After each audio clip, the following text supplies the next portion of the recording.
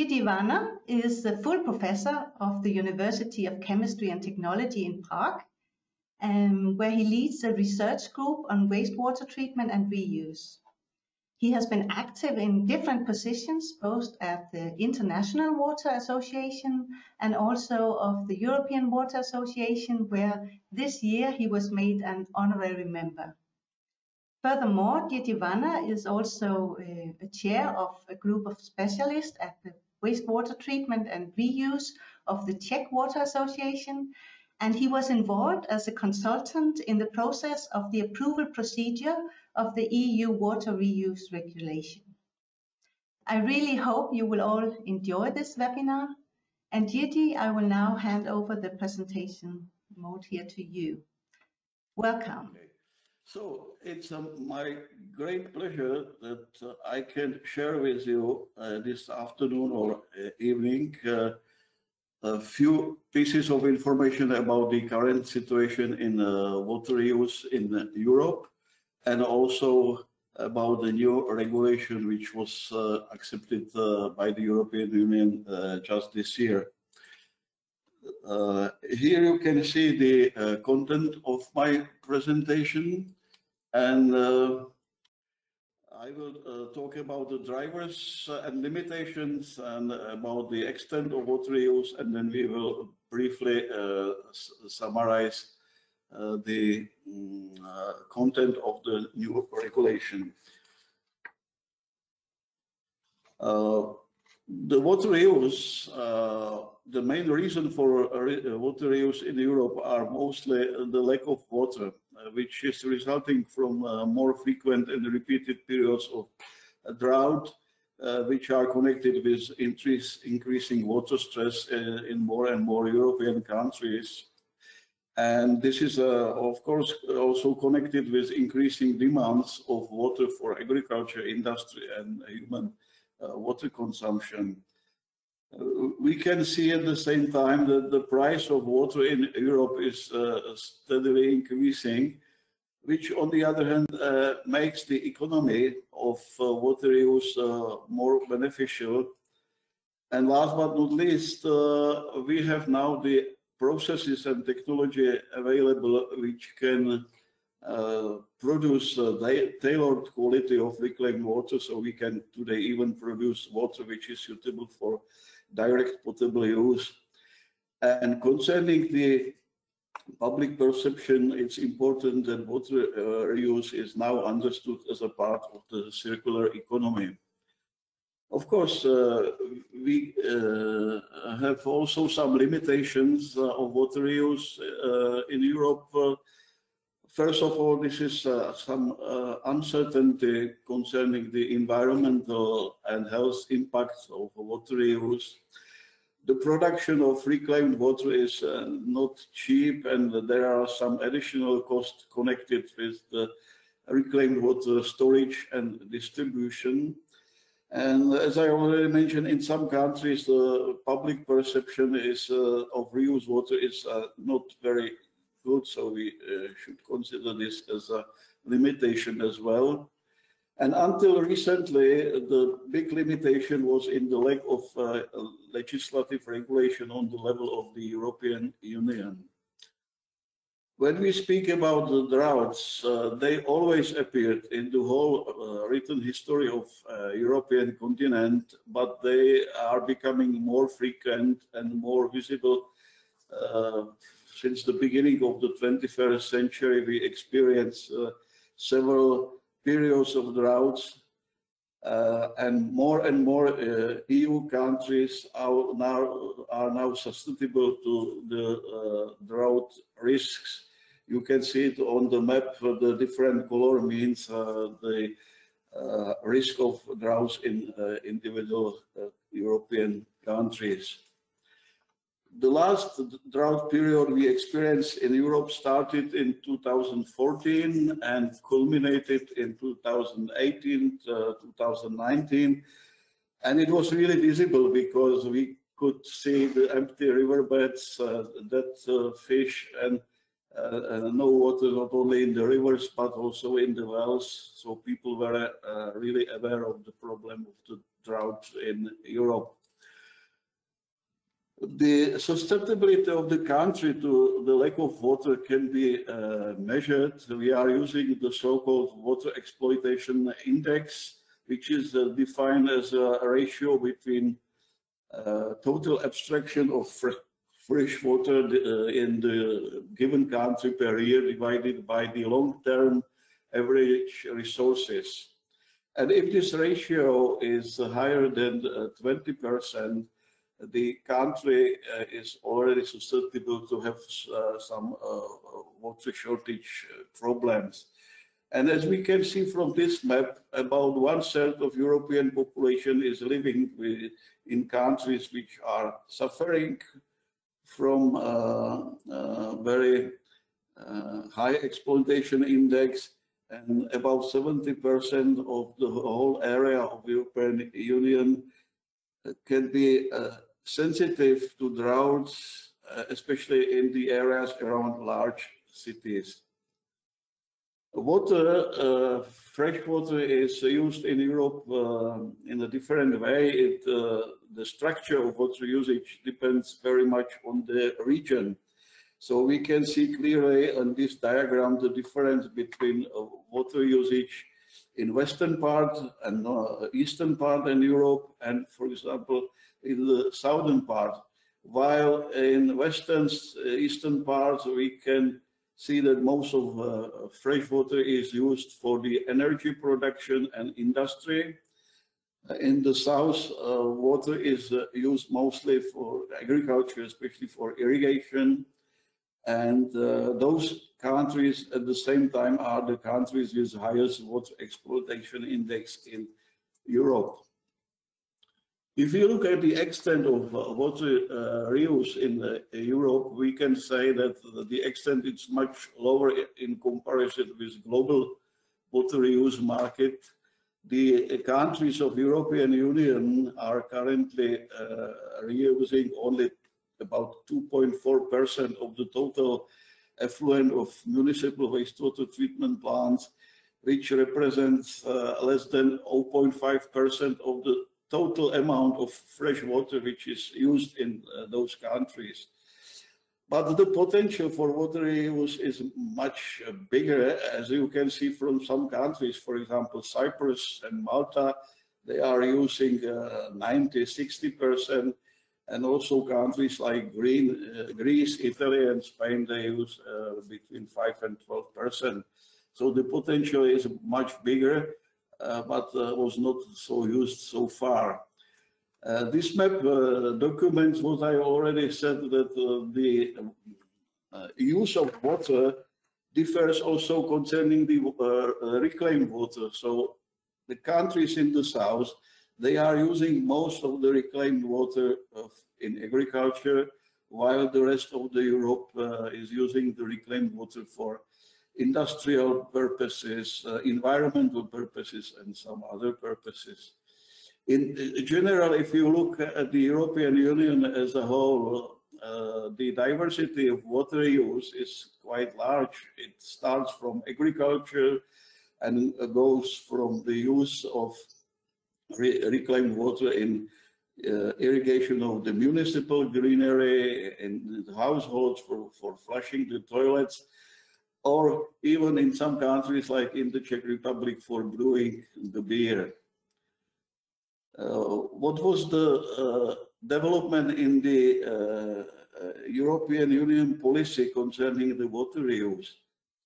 So the whole story started in May 2012 when the European Commission issued material called Blueprint to Safeguard European Water Resources. And in this document, the European Commission declared water reuse as one of the most natural and environment-friendly way of finding new water resources. And it promised to accept some instrument which will encourage water reuse in countries which so far were not using reclaimed water. In 2015, the European Union accepted some action plan on circular economy, and included the water reuse in this circular economy, which helped very much to start some serious studies on water reuse in Europe. In the following year, the European Commission received guidelines on integrated water reuse into water and water management in the context of a Water Framework Directive.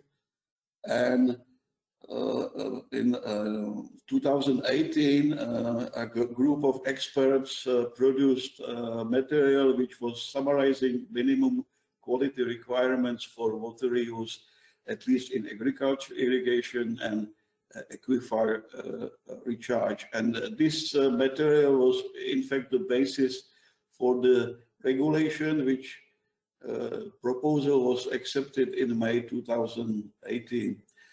The form of regulation means that when this legislative norm is accepted by the Council and Parliament, is valid in all countries, and it's not necessary to accept it in the national legislation. The proposal was discussed in committees of European Parliament. It was also very intensively discussed in influential European Committee of the Regions. There were many suggestions. Also, the member states discussed the material, which was finally approved and accepted in May 2020. What is the purpose of the regulation? So this purpose is to facilitate the water reuse whenever it is appropriate and cost efficient.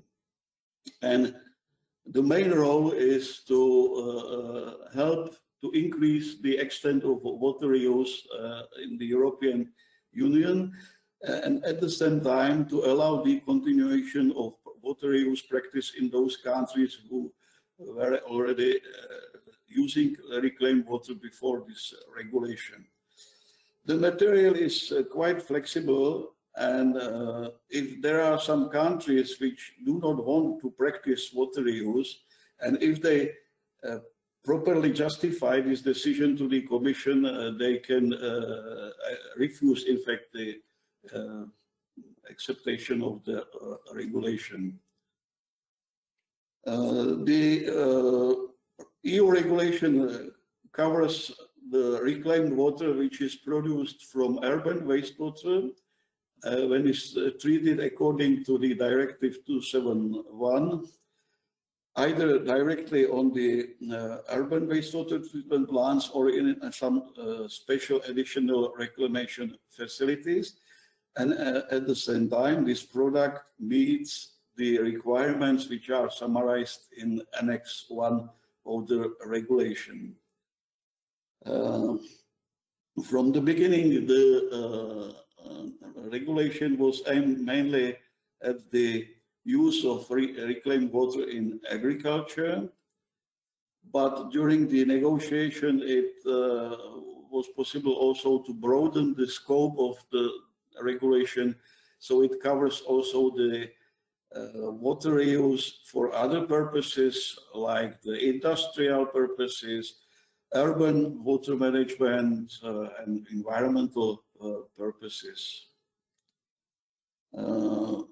Because it's a kind of a new activity for many countries, the stress is given also on proper training of the staff of the reclamation facilities and also of the users. And the whole project of water reclamation and water reuse consists of two main parts. It's a production of reclaimed water, distribution, and then the operation of the system, the use.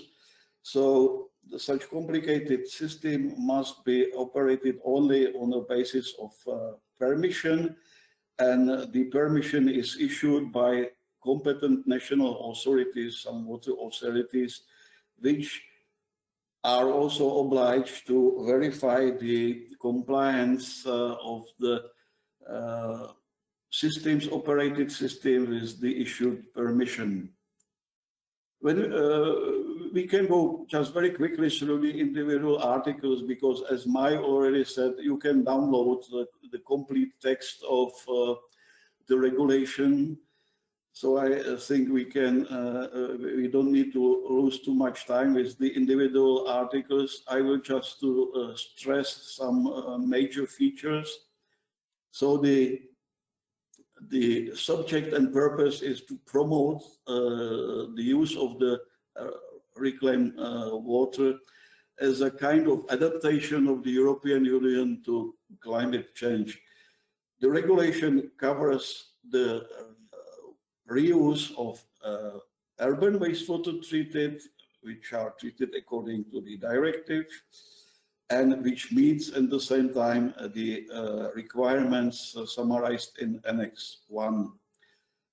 Article number 3 is a quite useful part of the document because it brings the definitions and can serve as a kind of explanatory dictionary. So you can see here the example of the definitions.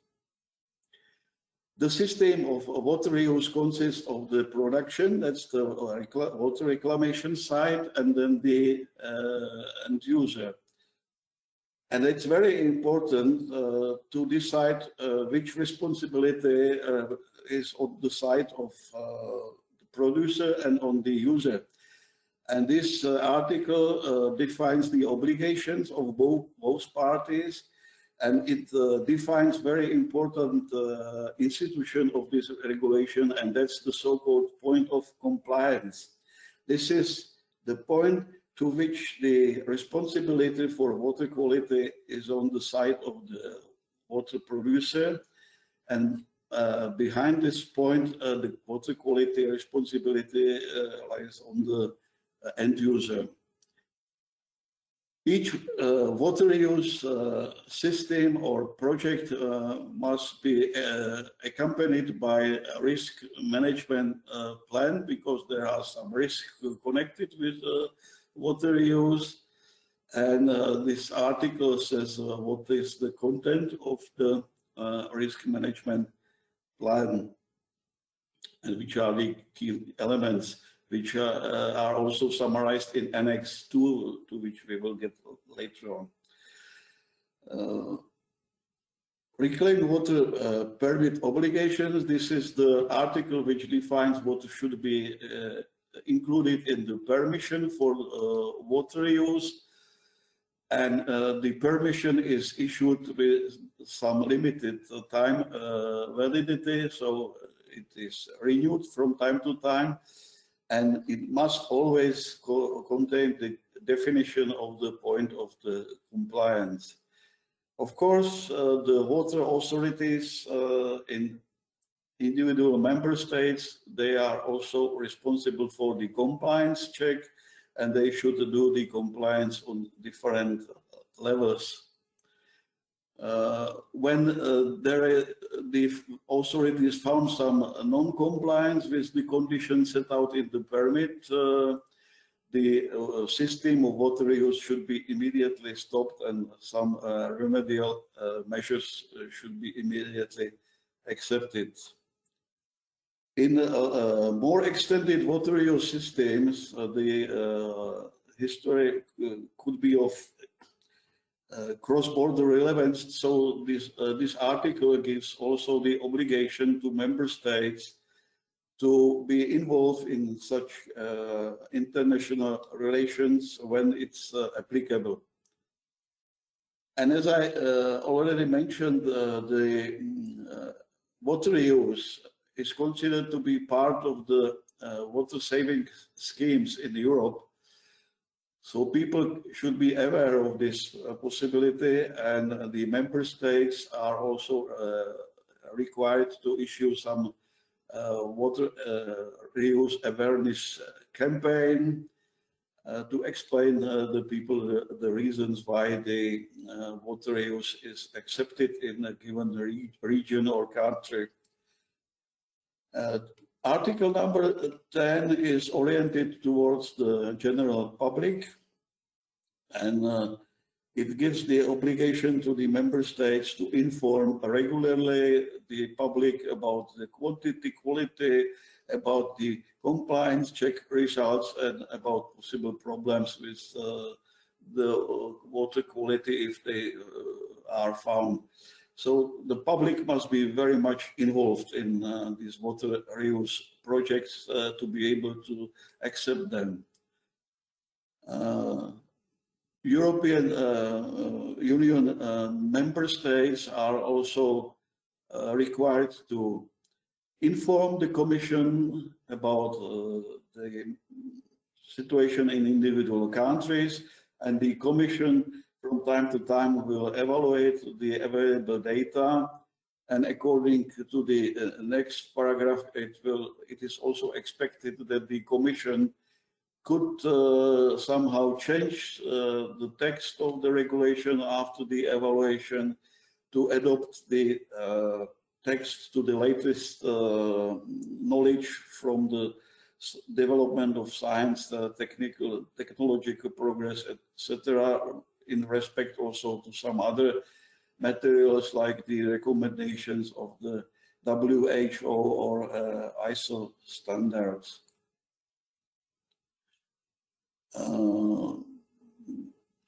Based on this evaluation, it is especially expected that the Commission can change or improve the formulation of annexes of this regulation, because the annexes are now based on the current knowledge, and as we will be gathering more knowledge during the time, they should be updated. The member states are also expected to develop some system of penalties for the case of violation of this regulation to prevent any cases of the misuse of reused water and in compliance with this regulation.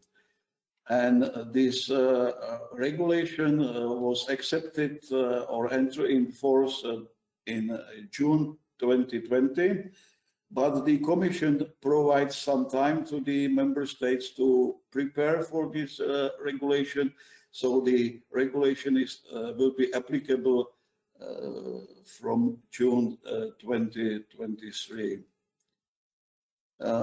Just briefly to the annexes, the Annex 1 is summarizing the quality parameters, which are summarized in the form of table. The water quality is divided into 4 classes, and the individual classes are suitable for different crops irrigated by reused water with different irrigation technology.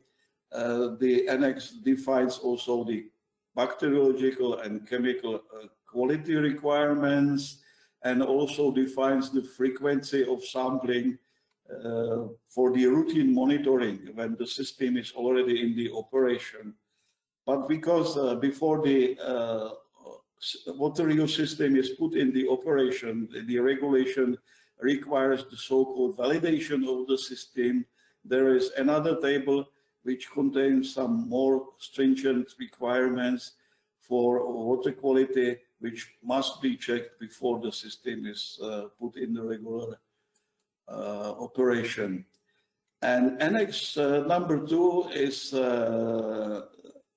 defining the general requirements for concerning the risks connected with the water reuse. So each water system should be accompanied by some water management plans, and the assessment of the risks must be done from 2 viewpoints. One is the risks related to the environment, and the other is the risks related to human and animal health. If there is a necessity, some other requirements can be included, for example, the requirements on heavy metal concentration, pharmaceuticals, antimicrobial resistance. It depends on the local water authorities. And finally, the projects must be always accompanied by some preventative measures. For example, recommendation of some specific irrigation technology when the crops are irrigated, so there should be some pause before the harvest for the pathogen die-off. And all sites which are where the water, the reclaimed water is used, they must be labeled by some signage declaring that the reclaimed water is in use, not just the regular tap water. So just to summarize my presentation, water use in the European Union is driven by several factors, but the lack of water is probably the main one. The directives provides now the unified water quality requirements for the whole union, which will help to keep the same conditions on the union market, for example, for the agriculture producer from different countries.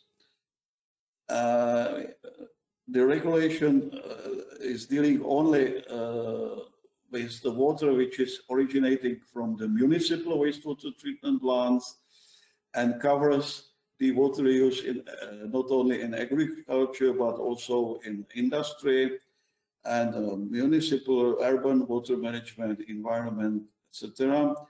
And the regulation is applicable from June 23, which gives enough time to the member states to prepare. So that's briefly my presentation about the water use situation in Europe, and thank you for your attention. We have a question for Jiri. It seems like the large majority of reuse projects are for non-potable purposes. What do you see the future of recycling for potable uses in Europe? Yeah, the use of reclaimed water for potable purposes in Europe, that's purely the questions of the public perception. Because most of the European population is living with the idea that we have enough drinking water resources and that the situation is not so severe that we need to, as Eileen showed, that we do not need to drink the water from the toilets.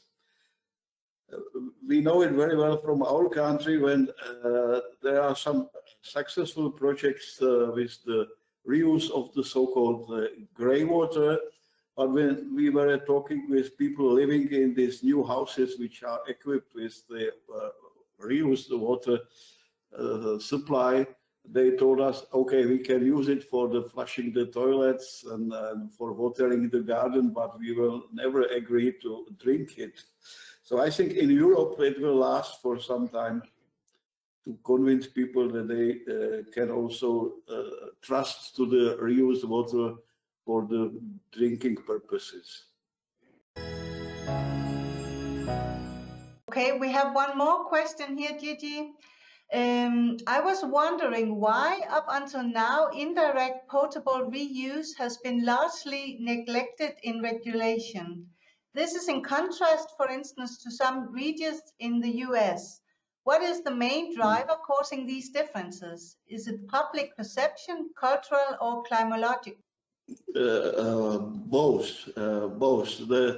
The situation in most European countries as far as the water shortage is not so severe yet that we should come to the potable water reuse.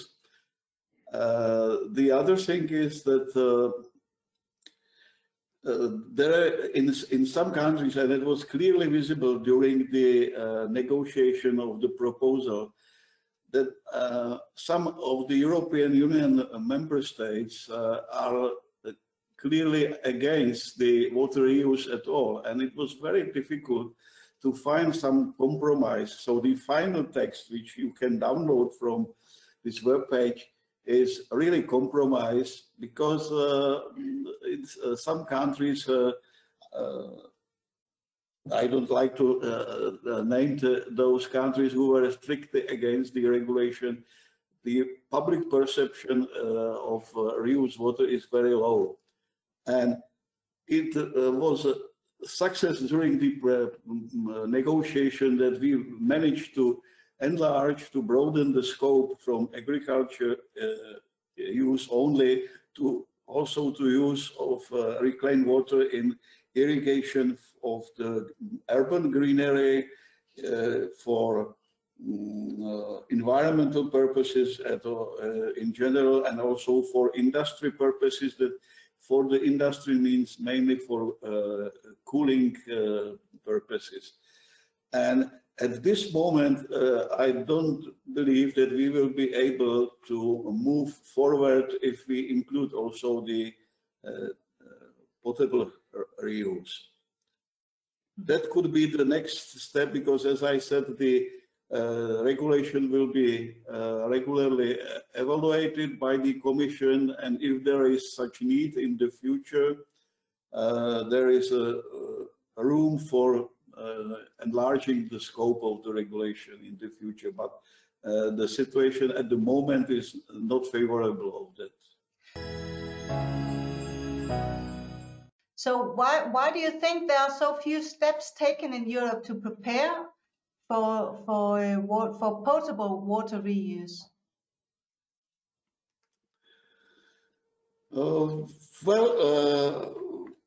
First of all, we have to demonstrate. So I think it's very useful if there are some demonstration projects, like, for example, now our university is involved in a large European project, which purpose of the project is to demonstrate that reclaimed water can be used exactly for the purposes which are declared in the regulation, for the irrigation, for the greenery, and for the recreational purposes like the irrigation of golf courses, etc. So the next step will be to demonstrate also the safe treatment for making the drinking water, but I'm not sure that there are some EU countries at the moment which are really willing to proceed to this step. It seems all the questions coming in are for you, Jiri. Here's another one. Irrigation is today also done with surface water, rainwater, and so on. The water quality of these water types does not meet the EU criteria. Will the EU directive not hamper the use of these sources in the future? As such, the directive will have the opposite effect. What do you think about that? No, the purpose of this directive is not to replace the surface water for irrigation. As I said, this regulation is aimed at the situation when this is necessary because there are no resources, and when it is also economically feasible. So if the country has enough surface water, then there will be no problems to use the surface water for the irrigation further. What I hope will be the outcome of this new regulation is that in some countries they are using also the groundwater for the irrigation, and that's very bad, because the groundwater should be spared only for the preparation of the tap water, of the drinking water, and not used for other purposes. And that's why I think the new regulation will help to save also the groundwater resources in Europe. Jiri, do you have some final remarks here to close off the webinar?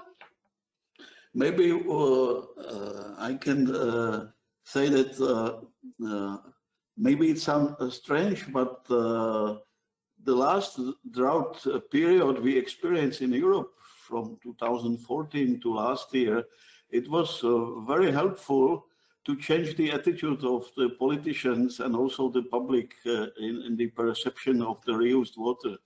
Before 2014, it was even very difficult to bring the idea of water reuse in some countries on the table in the negotiation. And now I think it's much easier because people could really see on their own eyes that there are some problems. When there was no water in the rivers, no water in the wells. So now they understand that we should look for some other water resources, and reclaimed water is one of the most natural water resource. We are in Europe, many countries are typical inland countries, and they have no access to the seawater, so they can't produce the water by the desalination. So this is the natural option, and I hope it will be more and more accepted in Europe in the future, and that the regulation will help to this.